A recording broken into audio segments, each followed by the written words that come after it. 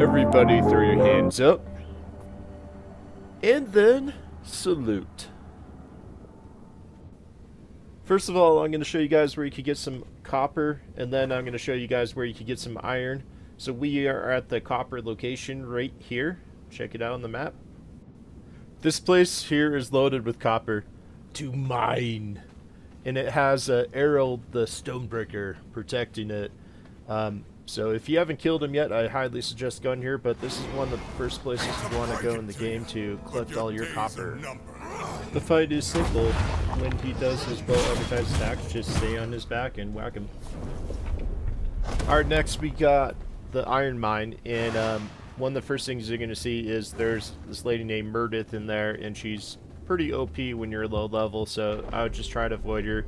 I think the appropriate level to be at this mine is roughly around like 34 to 44, so like it's the farming. And then here's the best iron location I've found in the game.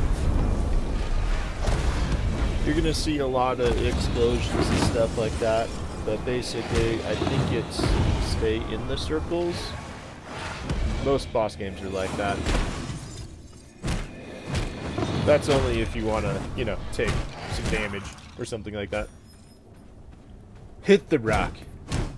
No, don't hit the rock. Do it. Hit the rock. After you heavily abuse the rocks, you decide to ride back home, because now you got all this copper and iron.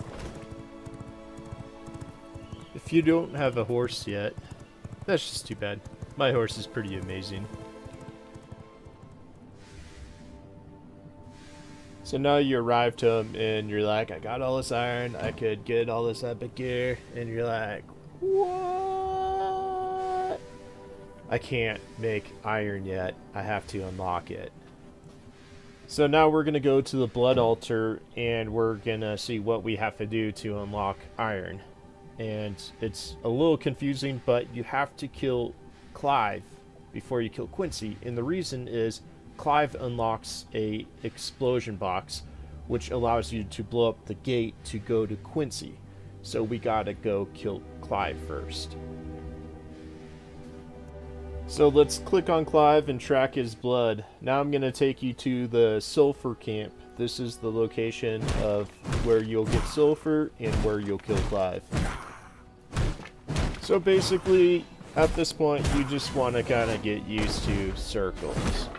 Anytime you see a circle, get out of it. Do you notice how I stepped right out of the circle? It's not really right. It's left. How to beat Clive? Well, it's pretty simple. Stay out of the circles.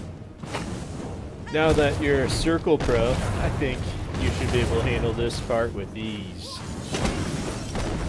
Yeah, that's a circle. So is that. That's a circle. That's a circle. That's a circle. That's even more circles. And even more circles. Yeah.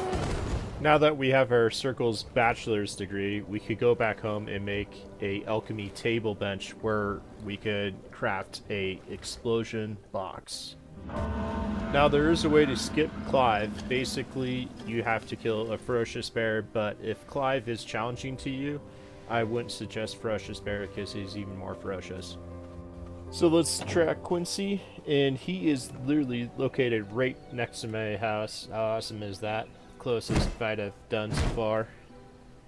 You probably noticed these gates before but couldn't get in there, but this is how you do it, is you just grab your explosion box and put it on your item inventory and put it in front of the gates, and you smack it and it goes ba-boom.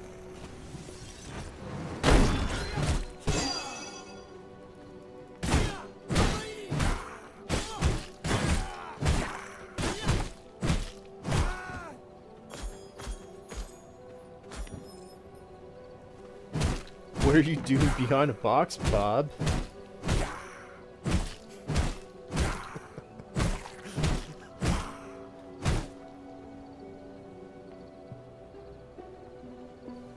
Alright, so now what you need to do is just make your way up.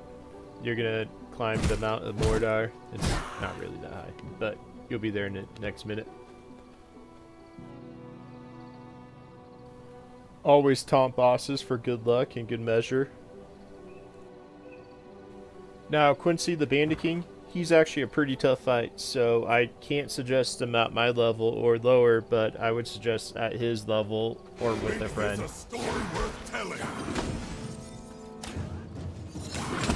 Wow, Mr. Boss. What a big mace you got.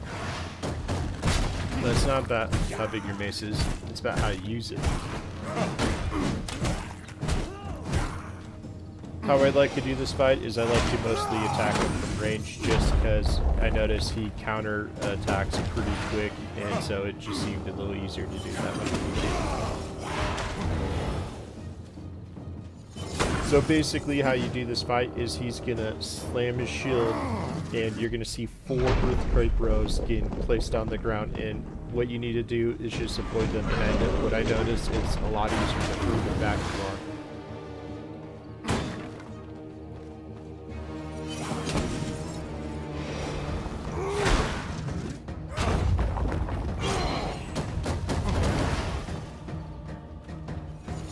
He also does a shield deflection, so if you're casting from far away, you just gotta watch out from that. That way you don't get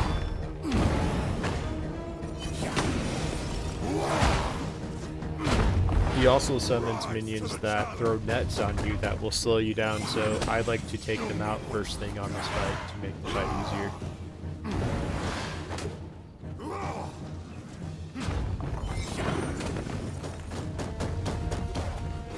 And for his final move, he likes to charge you looking like a fireball with his shield.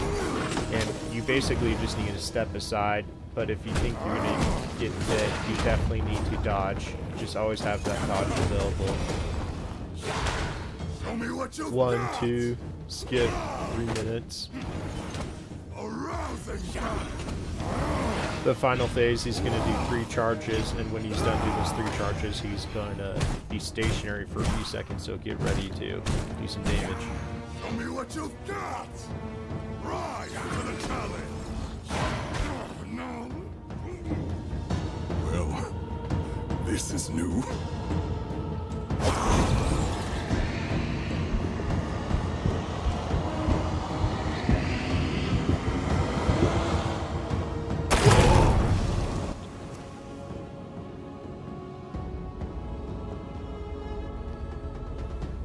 Congratulations, you could finally craft iron. Now the waiting begins. Now that Clive and Quincey are dead, we could make some iron, and we could finally finish the quest Throne of Command by making a throne.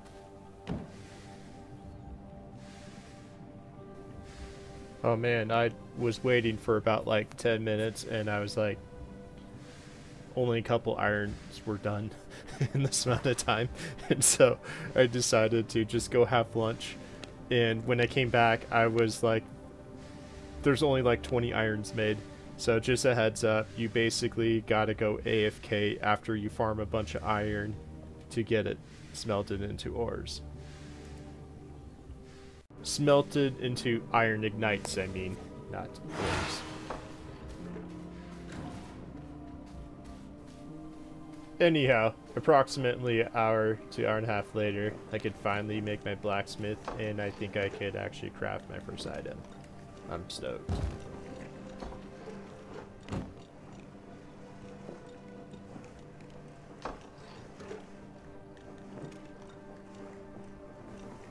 Alright, that's all for this episode.